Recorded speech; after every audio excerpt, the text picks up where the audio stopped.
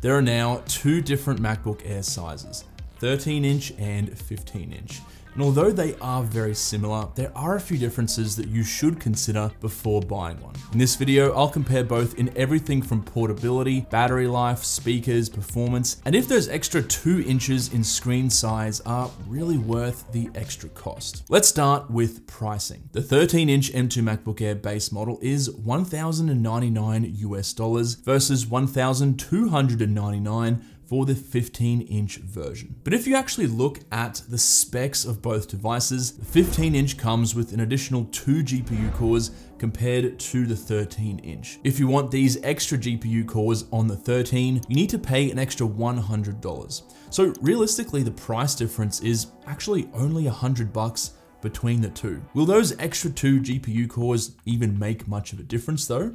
Well, here are some performance comparisons. They'll give you roughly a 15 to 20% increase max, but only in situations where you're actively using the GPU, like games or rendering a video or 3D image. Moving on to size, the 15-inch version is just barely thicker and is about half a pound heavier. The main difference here, apart from the trackpad, which is functionally identical despite the size difference, is simply the larger footprint. 13 inches is more portable, fits into bags easily, and fits on airplane tray tables easier, among other things. Also, if you already have 13-inch accessories, like a protective case or a laptop bag for a 13-inch laptop, for example, the larger 15-inch size probably isn't going to fit, and you might have to buy new ones. I think the main takeaway here is that even though the 15-inch is bigger, it's still super thin and lightweight compared to other 15-inch laptops.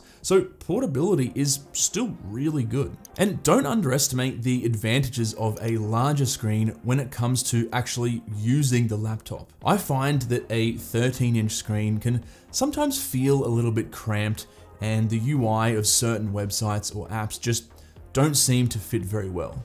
That extra 2 inches really adds a significant amount of screen real estate and will give you a big productivity boost. Take Excel for example. You can see here highlighted in green just how much more space you get on the 15-inch without having to scroll, zoom, or reduce scaling. Movies are more enjoyable, especially when watching with someone else, but the biggest advantage, in my opinion, is being able to have 2 apps or web pages open next to each other. Now, this is obviously possible on the 13-inch, but only just. The 15-inch version makes it so much more enjoyable and functional, and it's perfect for students or professionals, for example, who frequently have multiple things open at once or multitask. Sure, I mean, you have virtual desktops as well, but sometimes you just can't beat having 2 things open side by side. Is all of this worth an extra $100 and slightly less portability? It's certainly tempting. Now, apart from the size, what are the other differences? The short answer is almost none. The 15-inch Air is essentially a stretched out version of the 13-inch. Same Retina resolution screen, same 1080p webcam, same ports, but there are a few minor differences. The 15-inch has an improved 6-speaker system, and this is really only relevant if you use the speakers often. But there is a noticeable difference. Take a listen.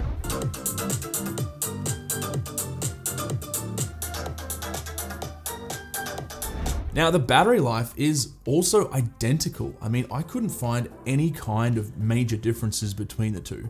Even though on Apple's product page, the 13-inch has a smaller 52.6 watt-hour battery versus the larger 66.5 watt-hour battery on the 15-inch. The bigger 15-inch screen requires a little more juice to run, and this kind of cancels out the larger battery size. Now, when it comes to performance, remember that underneath the hood, both MacBooks are rocking the exact same M2 chip, with the exception of the previously mentioned extra 2 GPU cores, which is included on the 15-inch base model, but optional on the 13. Apart from that, you really won't notice a difference between either one. No matter if you're compiling code, multitasking with a ton of apps open at the same time, editing videos or photos, or gaming. This also extends to heat and thermal performance. The larger 15-inch chassis doesn't really impact the thermals noticeably. Both models rely on a thin metal heat spreader to dissipate heat into the aluminum chassis of the MacBook. And as I found in previous videos,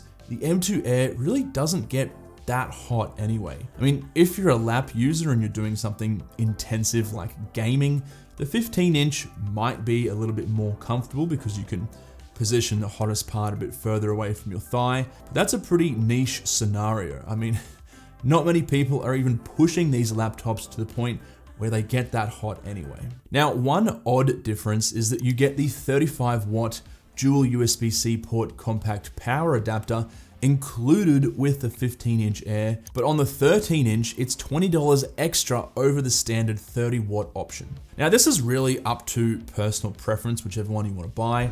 Personally, I went with the dual port charger because it charges faster and is also great for traveling with the dual USB-C ports. You can also pick up Apple's travel adapter kit and swap out the plug for one that works in the country you're traveling to. Now, regardless of which size you go with, the available RAM and SSD upgrades are the same. If you can stretch your budget, going with 16 gigabytes of RAM is always a good choice. It'll give you a little bit of headroom for heavy multitasking or when using certain RAM-intensive apps. I go into this in much more detail in my M2 MacBook RAM video, linked in the description if you're interested. Just remember that you cannot add or upgrade RAM on these MacBooks after you buy them. The same goes for the SSD, although you can attach an external SSD to the MacBook for additional storage after the fact. Note that you will get faster SSD speeds by going to the 512GB SSD over the base model 256GB SSD. Again, I have a separate video on this that I will link in the description. So, which one is best?